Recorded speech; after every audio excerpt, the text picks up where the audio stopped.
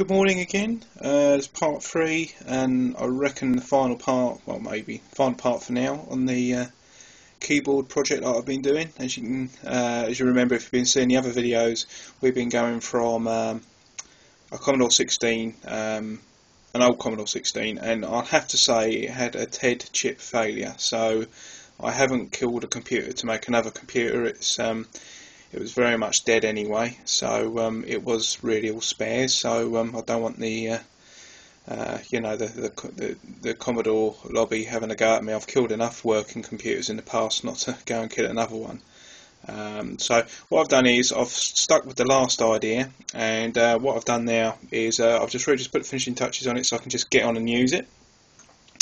And you can see now what I've done is I've cut a bit of hardboard out to just protect everything else that's not being used on the keyboard. The function keys stay there, although they're not doing anything.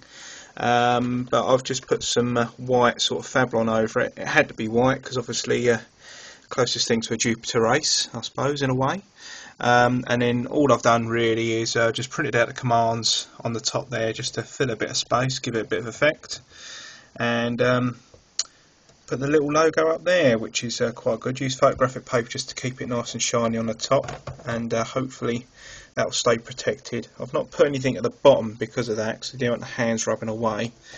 Then just got some commands there, some quick reference commands, so I can remember what they are without having to go online on the computer at the other side of the room. I've got my USB mode light. If you remember from the last video, that comes on when I hold this USB on off switch there. So if I press that and hold that in, that actually holds this key down automatically. That's all mapped down to there, and then that will load in via the USB from the old computer. So yeah, so that's all pretty good. Really pleased with it now. Can just get on and start doing a little bit of programming.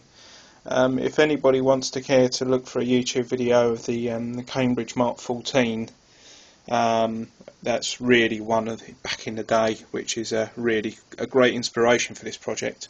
So yeah, I hope hope it gives other people some other ideas, and I look forward to seeing better attempts, because I'm happy with mine, but I know that there are people who are a lot better at this sort of thing than me, who can probably come up with something just as interesting.